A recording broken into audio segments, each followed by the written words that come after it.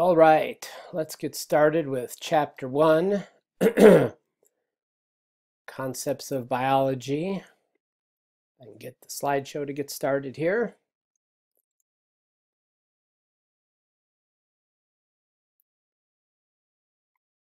All right, so finally. Again, whether you buy a hard copy of the textbook, Concepts of Biology, or whether you just use an electronic version is up to you. But it is, as with pretty much every class, it is important that you do read the book ahead of time and that you review it again probably before each of the quizzes. So this class is actually going to start looking at the microscopic stuff, talking about atoms and molecules, start building our way up to larger and larger scale, all the way up to the level of the entire Earth. Different classes, different biology and environmental science type classes cover different scopes of things, but again, our main purpose is to give you an overview of biology, which literally means the study of life. You'll notice at the beginning of each chapter there are going to be learning objectives listed. They're just kind of something that it would be good for you to review, give you a sense of what you're going to be expected to know at the end of each section of each chapter. So this section, we're going to start off talking about how to identify and describe what life is. They seem obvious, but there are probably some properties of life that you aren't aware of. We'll describe the different levels of organization, being curious things as humans are. We're always interested in studying the world around us. So we've had to come up with a way of organizing things so that it makes it manageable to actually study them. And then we'll look at the different disciplines of biology. So again, with pretty much every class, you always want to kind of know exactly what it is. And you probably knew this, but biology is sort of a Latin-derived word. Bio means life. And the ology, anytime you see ology, ecology, anything like that, that's kind of Latin for studying something. So biology is literally the study of life. And so if we're studying life, we obviously have to know what life is. And so we're going to go through and talk about the 8 properties of life. And so if you look at anything that's alive or that is a type of life, it'll have the different 8 characteristics, each and every one of the 8 characteristics.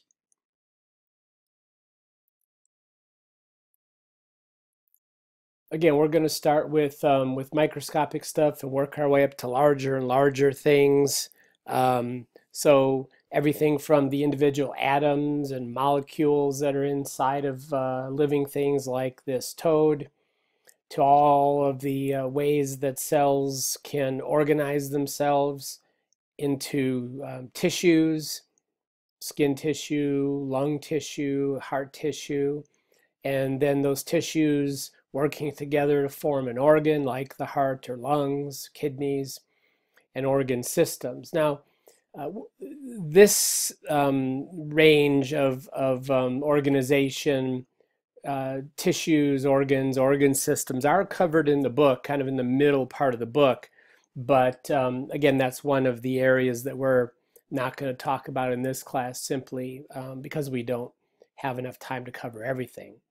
So studying life is all about really being able to study the order of life, how all living organisms are structured and ordered into systems.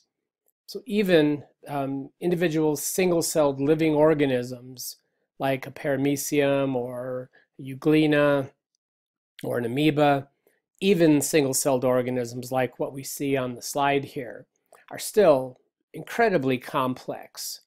even the simplest life is still very complex.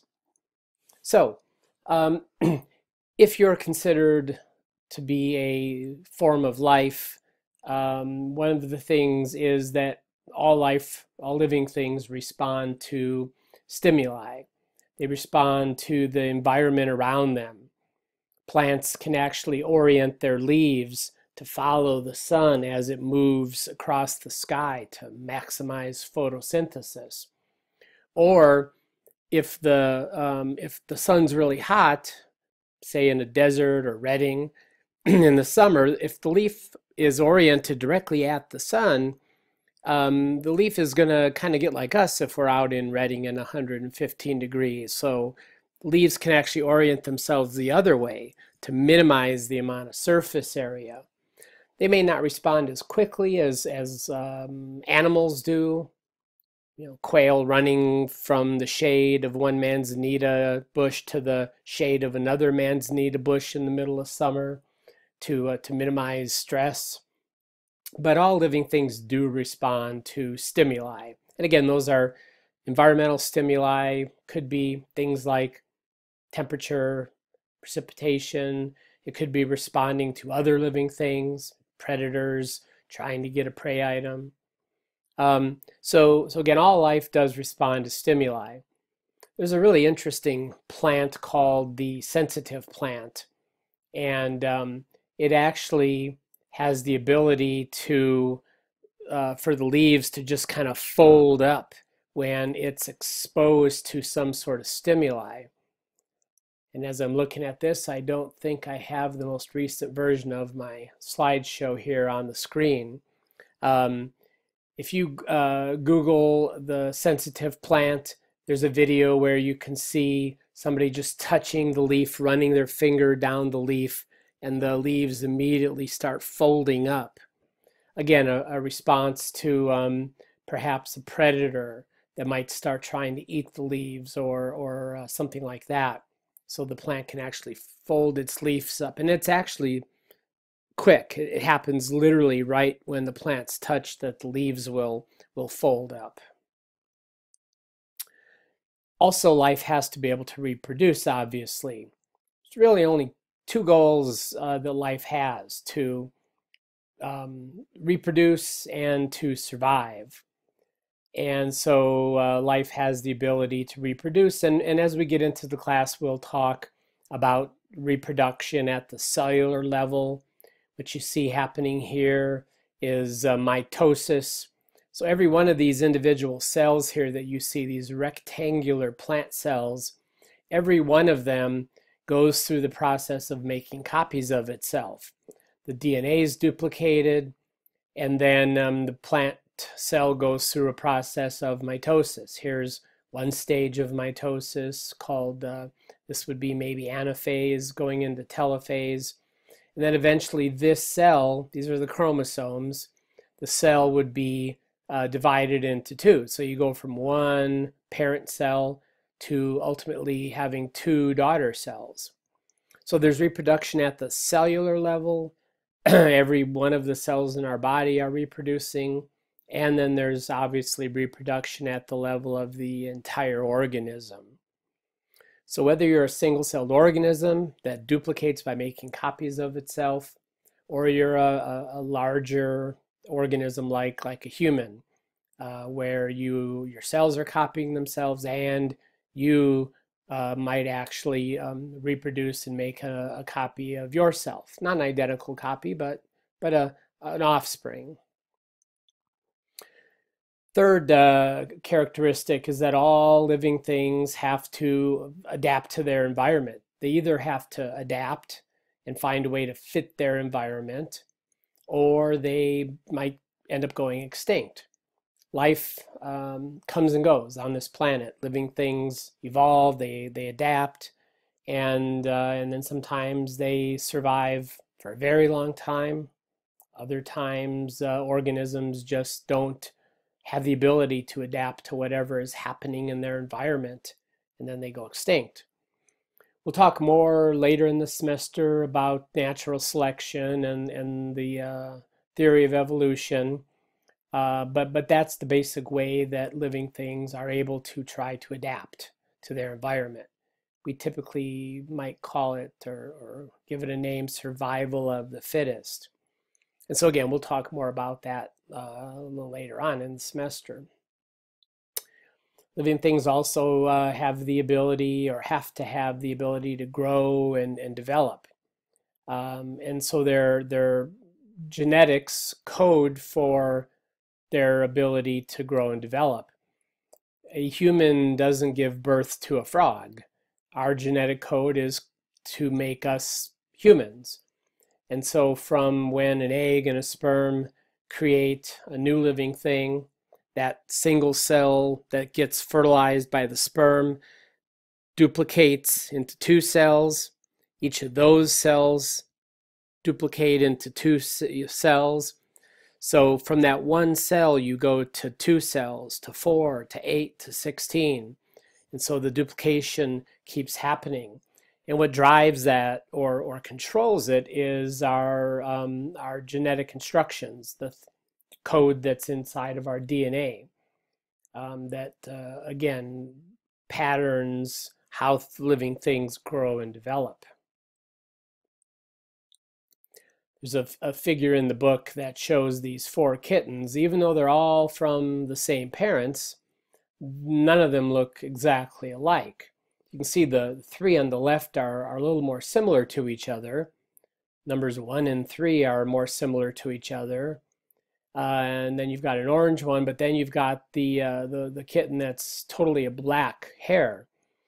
Again, even though these are all different looking, they come from the same parents.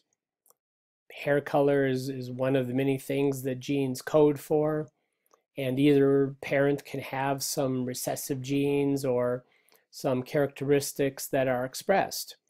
Maybe the parents look more like this kitten, but maybe one of the parents of the parents was black-haired, and so then that can pop up. Again, we'll talk more about DNA and genes and things like that as the semester goes along. Living things also need the ability to regulate themselves. Again, all living things are in their environment that has a certain range of temperatures, places where it might snow or places where it might get 120 degrees in the summer. All living things have to have the ability to regulate their internal functions and respond to those different environmental stresses. We typically call the ability for living things to be able to maintain themselves in a steady state, refer that as homeostasis. Homeo meaning a stable or steady, stasis referring to the condition of an organism.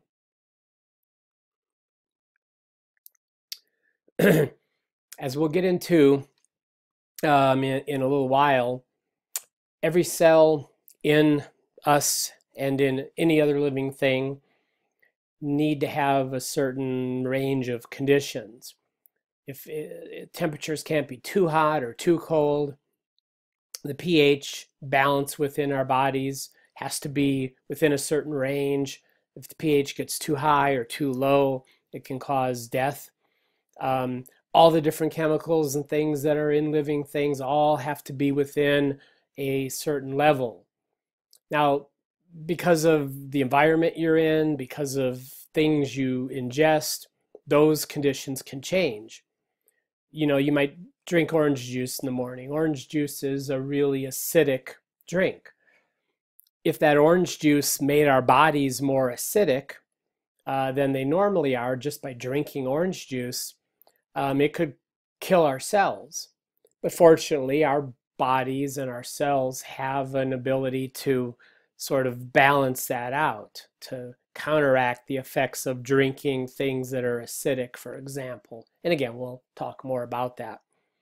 So organisms, all living things, are able to maintain their internal conditions within a fairly narrow range that's required for life, despite the fact that the environment around us is constantly changing. Think about organisms like polar bears that live way far north, where it's ice covered a lot of the time, where temperatures can be well below zero. Polar bears swim in an ocean that's right near freezing. If a human fell in 32-degree water, we wouldn't last very long. Our bodies just aren't made to be in that kind of an environment. But bears can swim and live in that kind of environment because they've evolved not only the ability to store a lot of fat, which is a good insulating layer, but they also have specialized hair, multiple layers of hair that work to keep the outside environment from reaching the actual skin of the polar bear. Organisms also need the ability to process energy. Again, we have to, or other living things have to ingest food, energy in other words, to be able to fuel our cells, all the metabolic activities that are going on within our body. So we have to constantly have input of energy that our bodies can use, break down, build into other molecules that we need for our survival. With that said, if it weren't for some organisms and their special ability to actually take the only source of energy on this planet, which is the sun, maybe not, I shouldn't say the only, but the ultimate source of energy. Fortunately, some living things have the ability to take that energy and then convert it into the type of energy that we could utilize. You eat a salad or veggies or a hamburger, all of those food items basically were dependent on the sun. Plants directly converting that energy into chemical energy that can be made into molecules like glucose, carbohydrates, in other words, fats, lipids, proteins, and then we can eat those things to provide the energy our body needs to fuel all those activities that we need to do in our body. Anything, again, whether it's a condor, whether it's a microscopic organism or a human, we use energy just to exist. If you're, again, say the condor, you don't have food coming to you. You have to find the food. So basically, condors are scavengers like vultures, where they soar around and they have a very sensitive sense of smell, which is unique in birds. Most birds don't really smell, don't have a sense of smell, but because condors are dependent on finding dead things to eat, they can smell the particular chemicals that are given off when something is decomposing. But they have to spend a lot of time soaring, flying, which uses a lot of energy. And so they then have to depend on finding food to replace the energy that it takes for them to find it.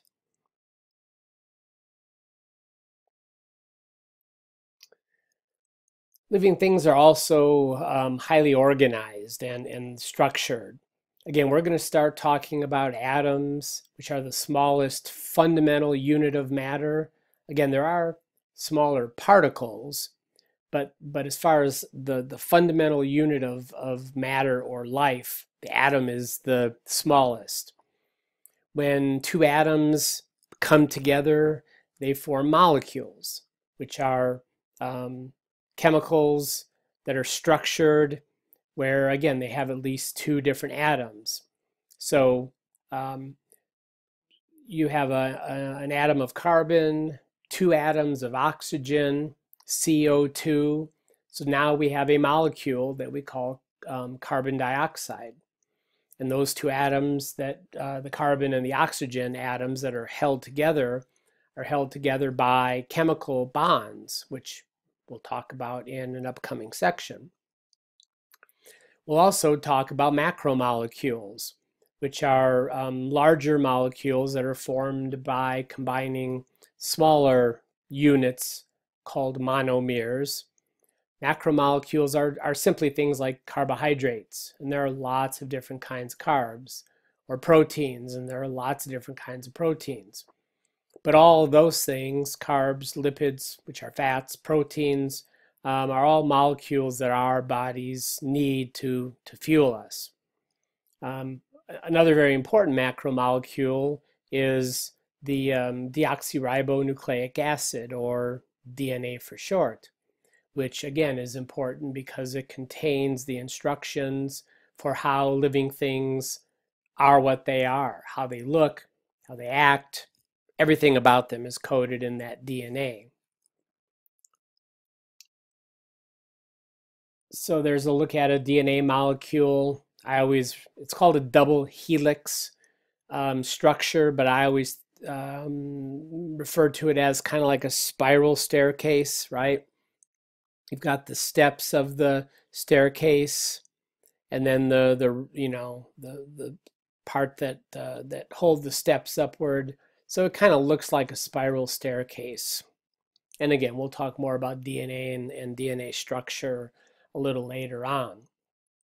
Other important macromolecules combine together to form organelles, which are basically like organs in us. We have hearts, well, we have a heart, lungs, kidney, pancreas, lots of organs. Organelles are the equivalent, sort of, but in microscopic living things. A little single-celled paramecium or an amoeba don't have a heart and they don't have lungs, but they've got organelles that basically serve the purpose of doing everything that living thing needs to survive. So again, looking at the structure, we go from the cell, which is the smallest unit of a living thing. Now again, remember I said that atoms were the smallest kind of functional unit, but of matter. But as far as the smallest functional unit of a living thing, it's the cell. So again, two things that sometimes get confused. Cells are the smallest functional unit of a living thing. Atoms are the smallest unit of matter in general. So it talks a little bit about viruses here. We'll look at the different classifications of cells. They can either be prokaryotic or eukaryotic.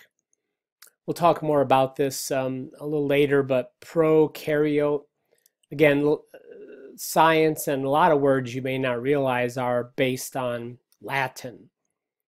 And so pro in the sense of Latin refers to kind of like first or before. Before, and karyote refers to the nuclear membrane. So every cell has a nucleus in it, and that's where the DNA is housed. Prokaryotic organisms are single-celled things. They don't have organelles that have membranes around them.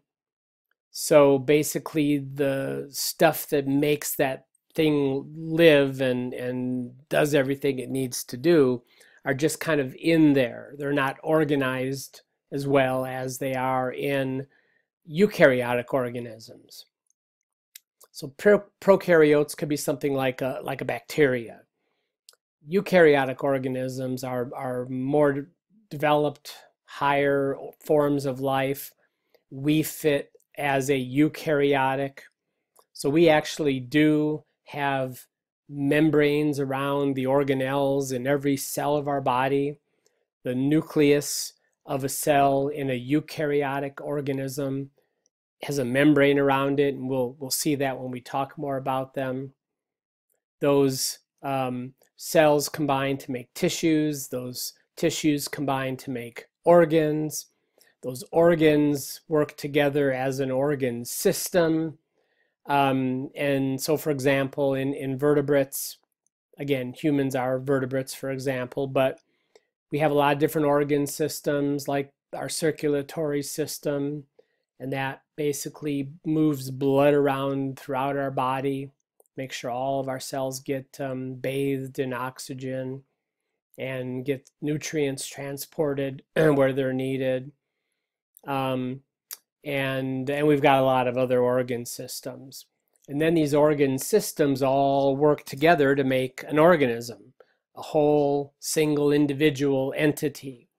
Every one of us is one organism. A tree is a single organism. So again, life, something needs to be organized to be considered a form of life. Near the end of the semester, we'll start getting into the bigger picture. We'll talk about populations, which are groups of individuals that live in a given place at a given time. Populations of living things might include pine trees. Pine trees could be different kinds of pine trees, a white pine, a ponderosa pine. There could be other types of plants in that area. There could also be insects, there could be birds, there could be mammals. All of those populations, each population of different species. So the pine trees would be a population. Each of the different kinds of insects would each be a population. All of the populations in an area combine together to be termed a community. So these are all of the populations that are in a given area. And also it's important to realize these populations interact with each other. Not everything eats everything else or has a direct interaction with everything else. But if they're in the same place at the same time, they're going to interact with each other at some level. Then when you add up all of the aspects of the community, which are all living things, and then you add in the non-living parts of the environment, and what might those be? Things like rocks, the soil itself, the air, the temperature, precipitation, all of those are non-living parts of an environment. And so when you add up the living and the non-living parts of the environment, now we're calling that an ecosystem.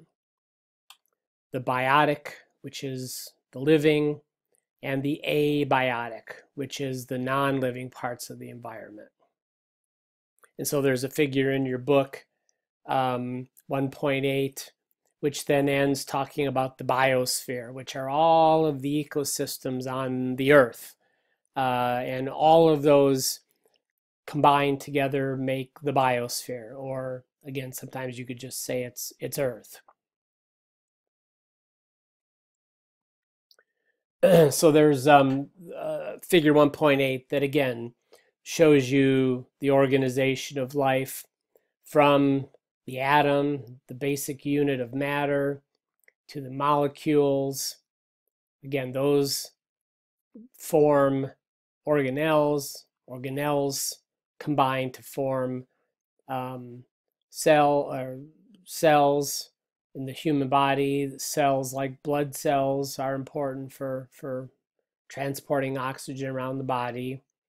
Cells can combine to form different types of tissue, like skin. All of those different tissues can form organs and organ systems. Those organ systems then form organisms. All of the organisms in a given place at a given time make a population. Remember, all the populations in an area of different living things make a community. And again, these are all living things. Then when we add in the abiotic environmental factors, then those all form with the living things to make ecosystems. And then if you look at all of the ecosystems on the planet, collectively we refer to that as the biosphere.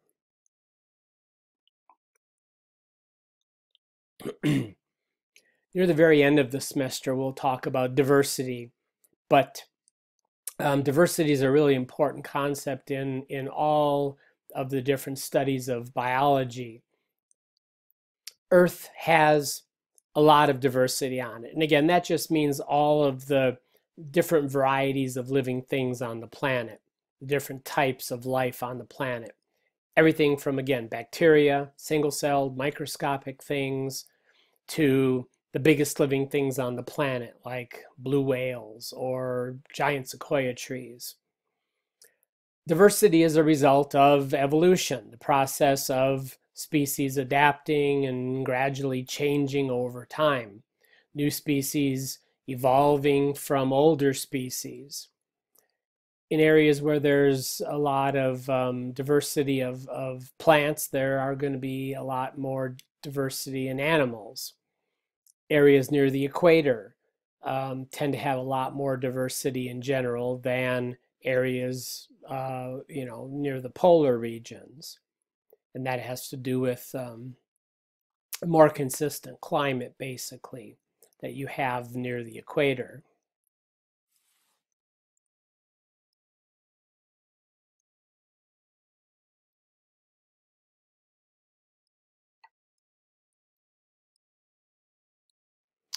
All right, had a little glitch there. Sorry about that.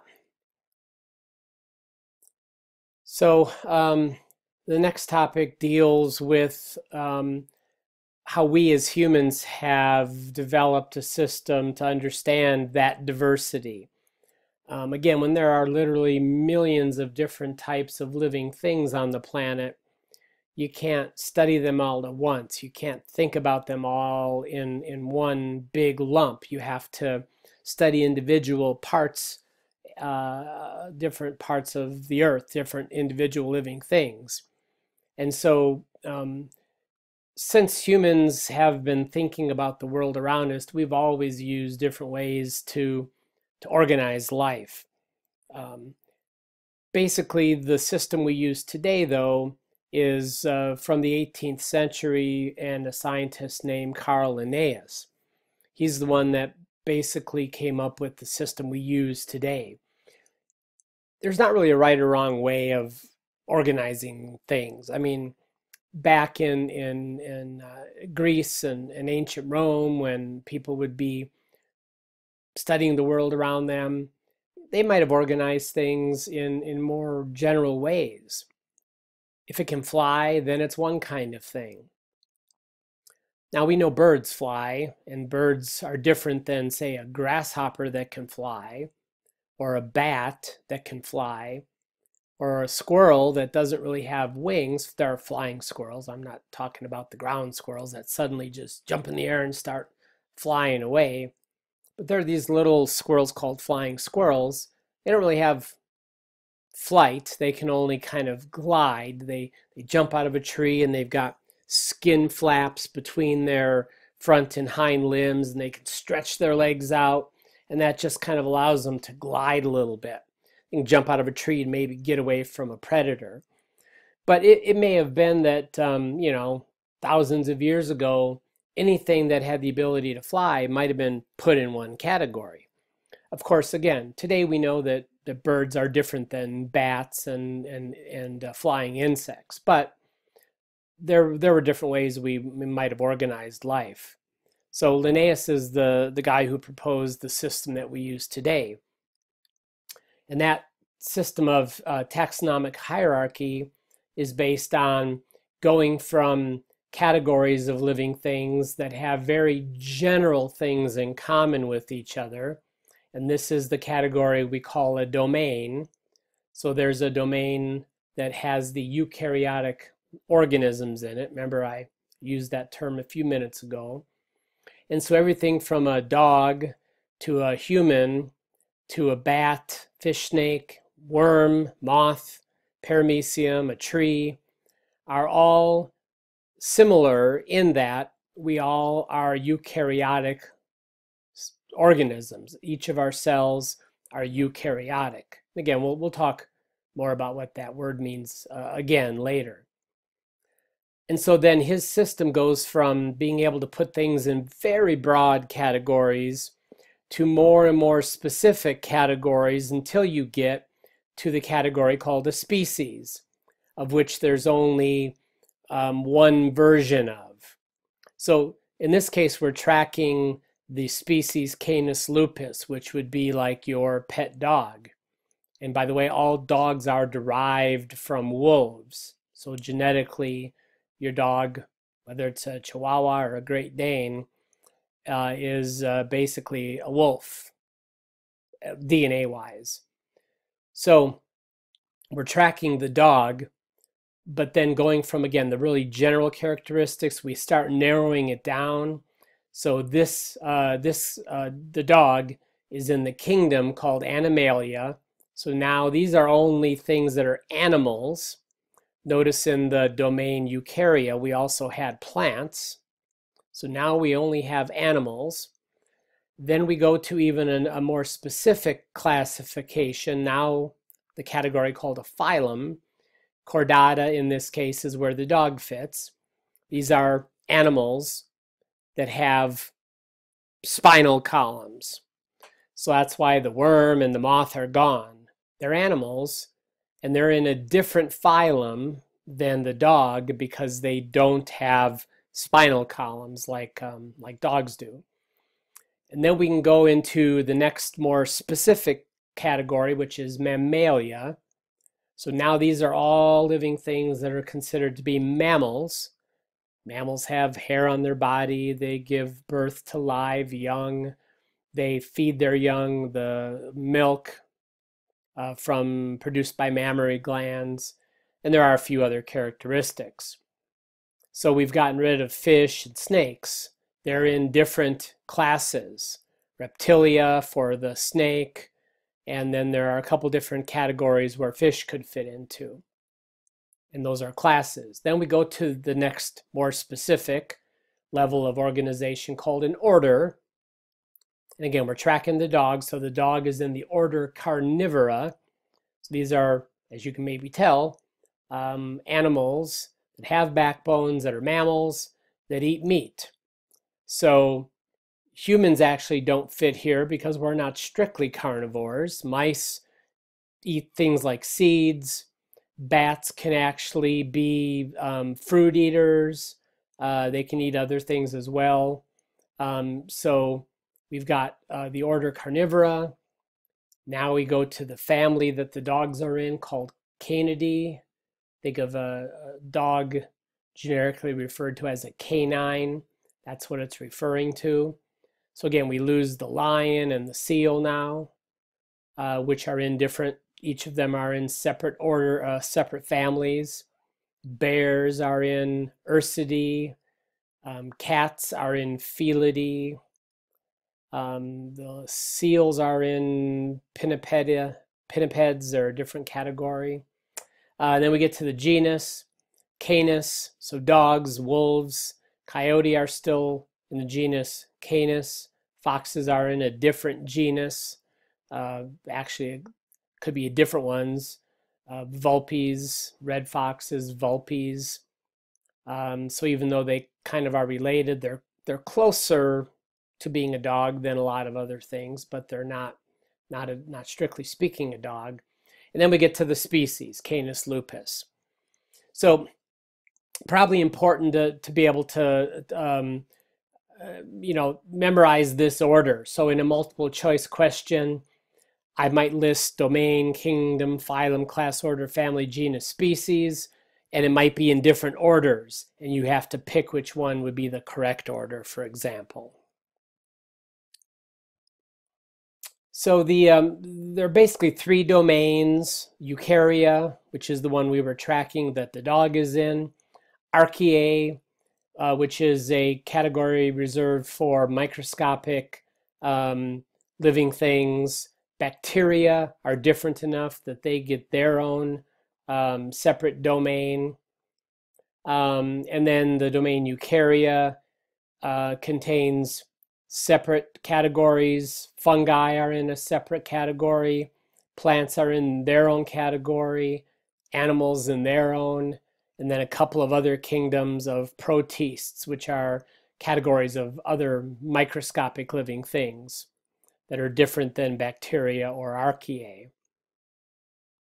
And so basically, again, we've developed this system as a way to be able to understand all of the crazy diversity of living things on the planet.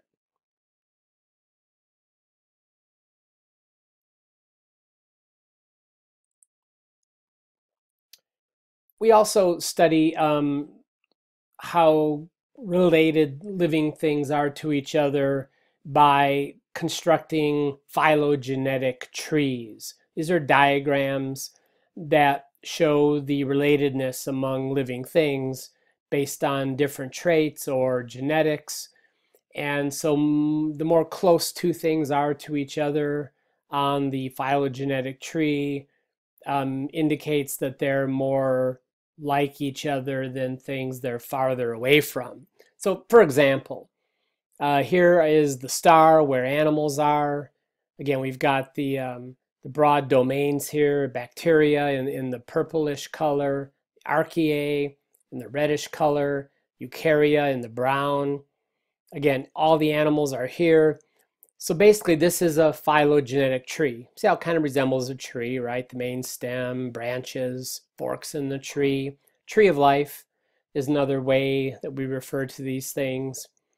And so basically what it's saying is that animals are more related to fungi, for example, or even plants, than animals are related to any of these other categories.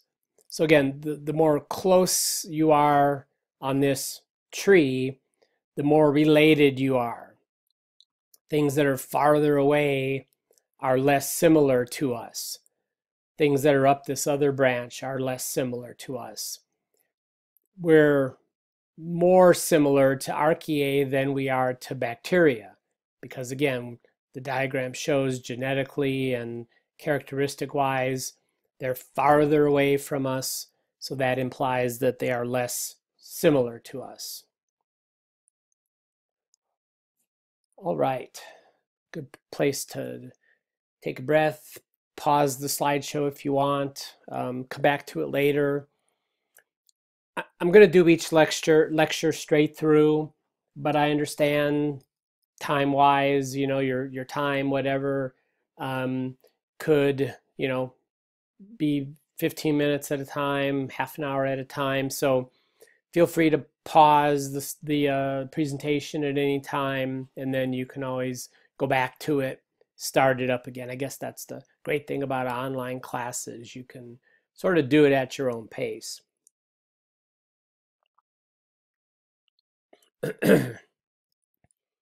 All right. So biology isn't just biology. Biology in general is a really broad scope of discipline, of which there are a lot of subdisciplines. Within biology, you could focus on studying molecular stuff, looking at the microscopic part of the world. You could study specifically DNA. You could study, like medicine is a branch of biology, studying the human body, interacting with patients to help them. So biology is a really broad thing and has a lot of specific disciplines within it. A lot of times people just don't really know what the possibilities are until they do a little research. And I mean, I didn't know. I started out just as a biology major, although I was most interested in animals. After a couple years of college doing a biology degree, I found that there were colleges that had specific programs in wildlife management. I figured that out, and then that clicked with me. That's what I knew I wanted to do. But I started out not even knowing that you could be more specific than just biology. And you definitely can. There are way too many subdisciplines of biology to be able to list here. Your book talks about a number of them. There's some links at the top of the Canvas page to a website called KQED. It's out of the Bay Area. Lots of really fun and interesting videos that you can watch.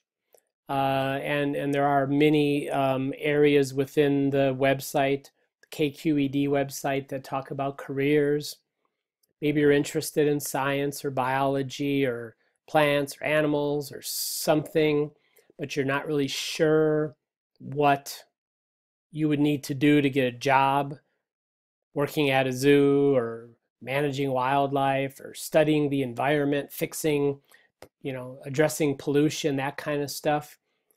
By the way, if you have any questions about that, don't ever hesitate to email me, career questions or anything. I'll do my best to answer anything, help get you on the right pathway, because you don't know unless you figure something out, right? You don't know something unless you research it or you ask somebody about it.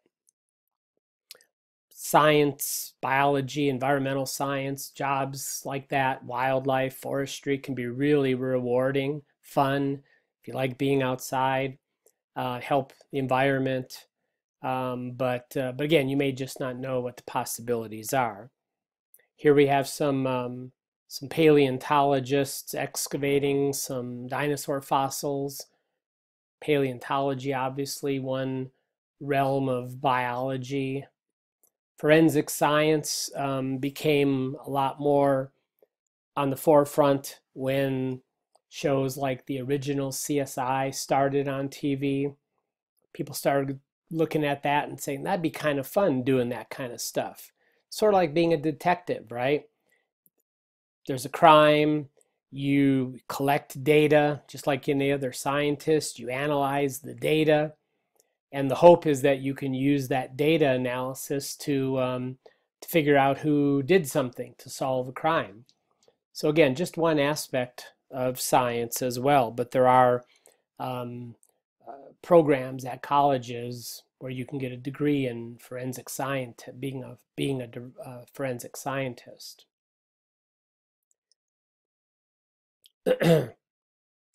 The next section in the book is called The Process of Science. And so then, again, we list the sort of the learning objectives, the things that we want you to get out of this section of the book. This is a biology class, obviously. One of the underlying things that we want everybody who takes this class to get from it is to understand the process of science. Throughout the semester, we're going to be referencing things related to this. And basically understanding how science works is important because whether you're a scientist or not, you have to be able to understand the process of science.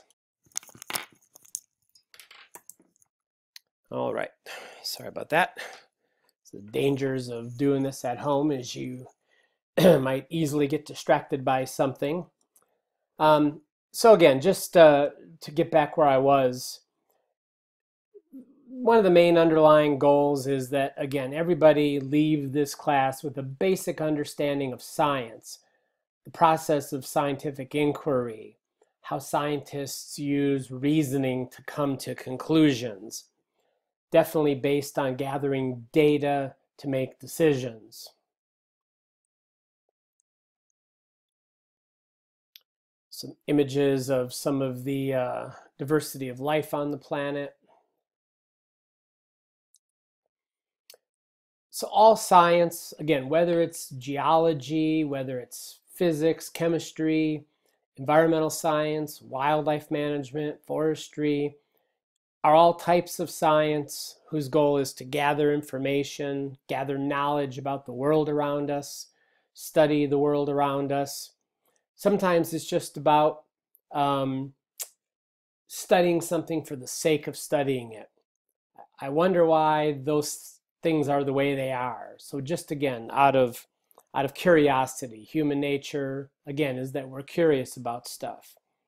Sometimes the research is done so that we can solve a problem. we humans have created a lot of problems on the planet for animals and plants. So sometimes a wildlife biologist might need to understand how something like a herd of deer manage to survive, what kind of food they need, what kind of habitat they need. And this may be because maybe something becomes endangered.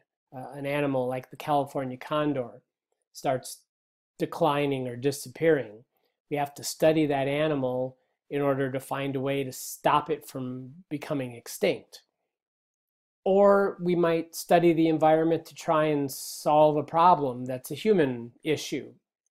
Probably every day, every year, scientists are discovering plants and animals that might have chemical properties that could help treat diseases. So the discoveries that biologists make can range from just something interesting, kind of stuff you might watch on Animal Planet or the Planet Earth series, just understanding, enjoying the world around us. Or it could be solving a problem or curing a disease. But science as a whole work together to have designed methods and processes that everybody does the same way, which again is basically scientific inquiry.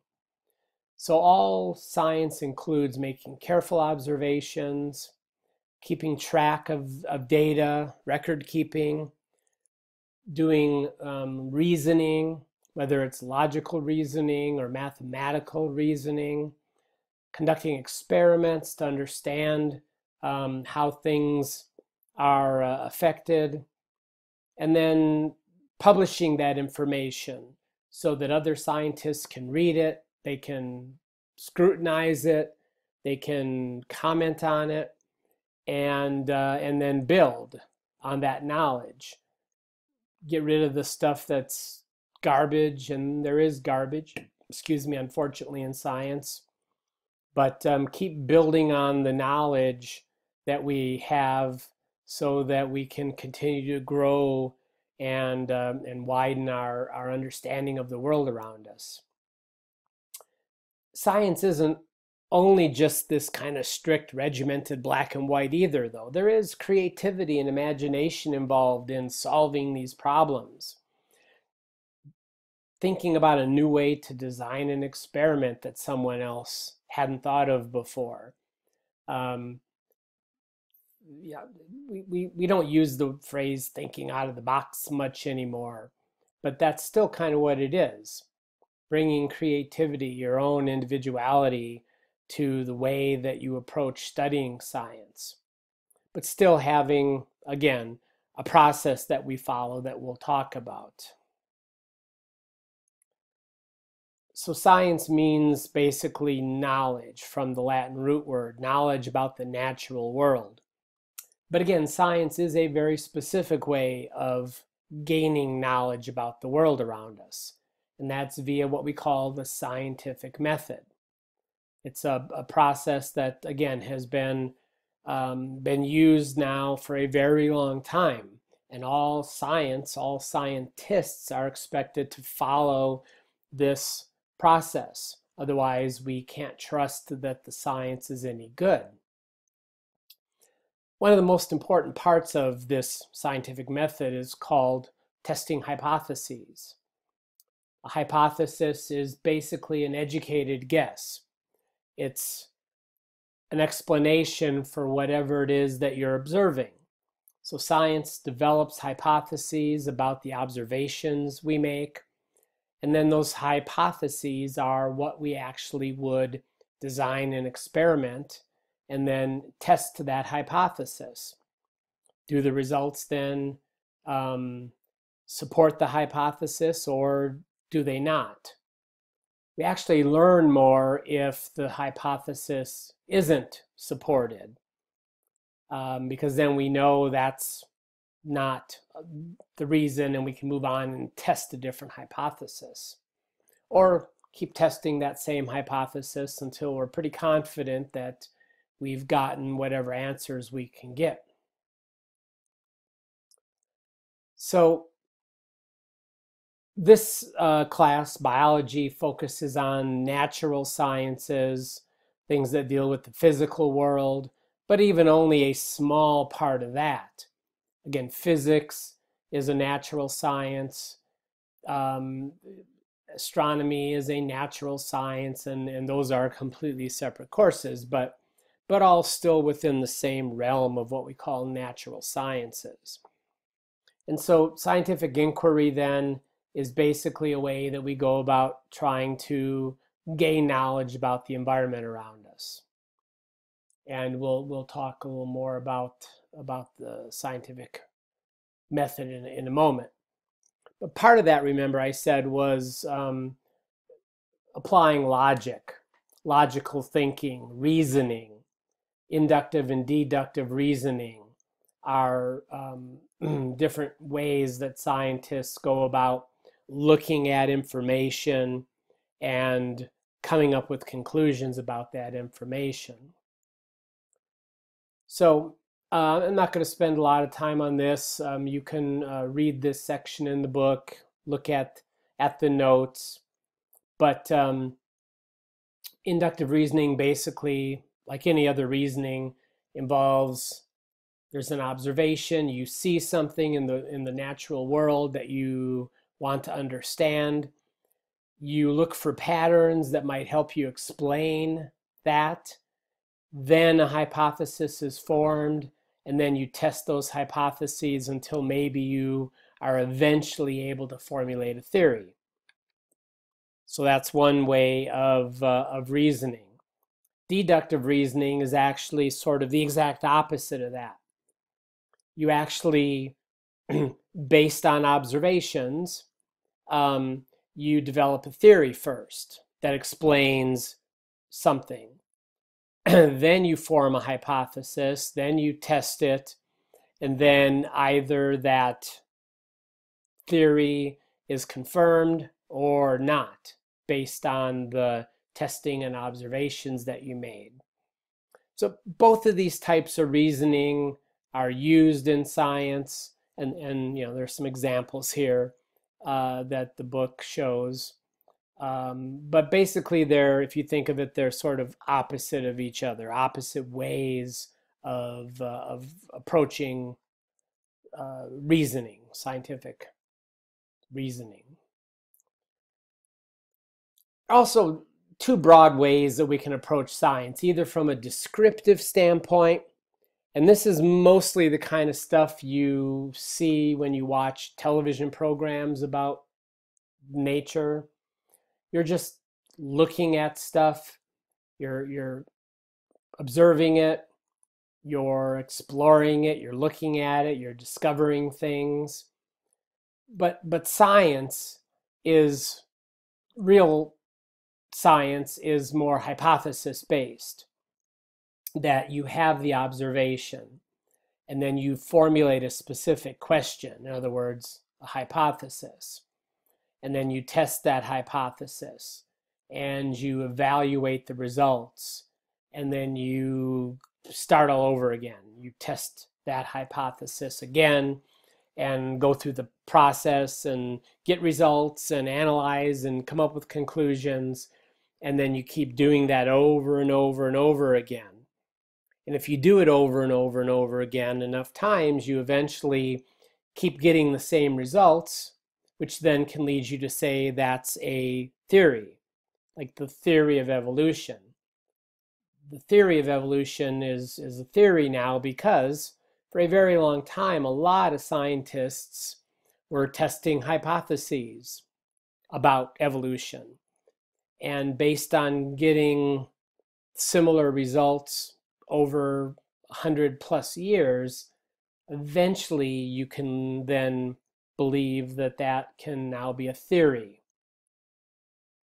But again, whereas there is descriptive science, which is fun and interesting and a way to discover the environment, true science should be hypothesis based, where you formulate a hypothesis and test it and analyze the results.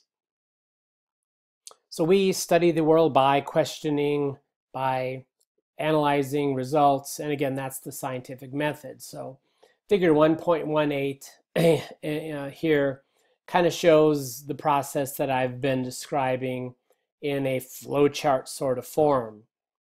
That we make the observation, we ask a question, that leads us to generate a hypothesis. We can then make a prediction, we do the experiment, we analyze the results. If the hypothesis is supported, we report the results. If it's not, we still report the results. But either way, we always go back to we try again. We form another hypothesis, or maybe we test the same one again. So science never stops. There's never like, okay, we're done now. Even theories like evolution are still being tested. Different hypotheses are still being tested. And maybe someday a scientist will get a different answer than the one we have now, and they'll report those results, and that'll lead us to maybe eventually having a different theory. But it's really important to understand that science, if it's good science, it follows this process and it never ends.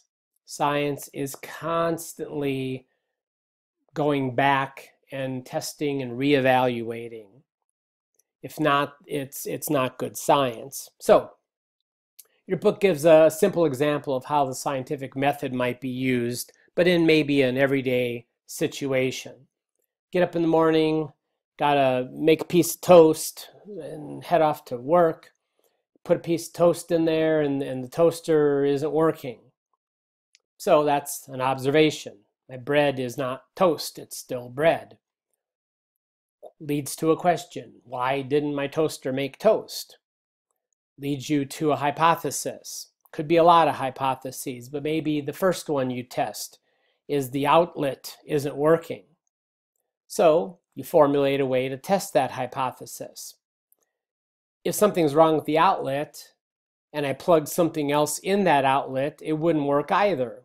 So maybe you move the coffee maker over, plug it in the outlet, and you find out that after you plug the coffee maker in, the coffee maker does work. So what you've done now is you've made an observation, you've asked a question, you've generated one of maybe a lot of possible hypotheses, you've tested it, you've analyzed the results, and what does that lead you to do? Give up? Oh, damn it, I can't have toast this morning, I'll just go to Starbucks and buy something. Well, maybe, but what it should lead you to do is go back and address the original question and then formulate a new hypothesis. So maybe in this case, I know the outlet works. That's not the problem. Maybe it's the toaster. So then you maybe have to go buy a new toaster, but it's going to lead you to circle back until you get a resolution to that problem. So science follows that same exact idea, just maybe on a bigger scale than just your toaster not working. So I mentioned earlier that sometimes we study the world around us just because we can, because we want to. If we're just studying the environment, something in the environment, just to learn more about it, we would call that basic science, pure science, just gaining knowledge to expand our human knowledge about the world around us, life around us. Basic science doesn't really focus on developing a process. It's not focused on using that information. It's just gaining the information. So the immediate goal of basic science is just knowledge for the sake of knowledge. We're not trying to find a way to use that knowledge. And so there's that side of science. But applied science is science that tries to basically observe something, study it, and then use that information to fix a problem. Again, it could be to be able to grow crops that yield more food. It might be to find a cure for a disease. Again, I used an example of maybe being able to save an animal from going extinct, study that animal, figure out why it's not doing well, and then use that knowledge to hopefully do something to keep it from going extinct. In applied science, usually there's a problem that we're specifically trying to address. And that's already something we have defined for us, unlike basic science, where it's just out there looking, seeing what there is to see, studying stuff just for the fun of that. The Human Genome Project was a good example of an applied science project. It was a 13-year effort among a lot of different researchers to basically map the human genome. And again, the application there is if you can figure out where diseases occur, what genes can cause defects, or where a specific predilection for a disease, maybe you have a history of high cholesterol in your family, being able to identify where that gene might reside could mean in the future that we could go in there, scientists could go in there and fix the gene. We already can do that a little bit today, but we're not there yet to be able to totally cure any disease. But first step is to know what each of the genes in our chromosomes do. And so then we can maybe apply that knowledge in the future in some way to benefit humankind. A really important part of science, though, also is not that you just do the research, that you study something, but that ultimately you publish that information. If it's in my head or it's sitting on my desk, it doesn't do anyone any good. I might have come up with the most crazy discovery, and if I don't publish it so other people can see it and read about it, it's not valuable in any way. So in science, we tend to publish in what are called peer-reviewed articles. So in a journal like the Journal Wildlife Management, if I were to submit an article, research that I did, it would be sent off to a bunch of other scientists that review it. So those would be my peers, other scientists that understand what it is I'm talking about. And they review my paper, they mark it up, comment on it, make sure the science is sound, my methods were good, my conclusions make sense.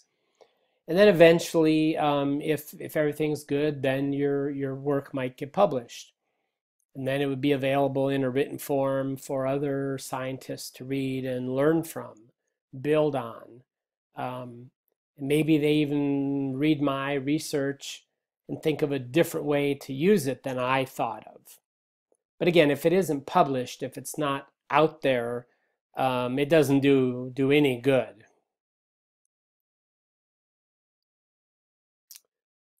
All right, so that is the end of the lecture on Chapter 1.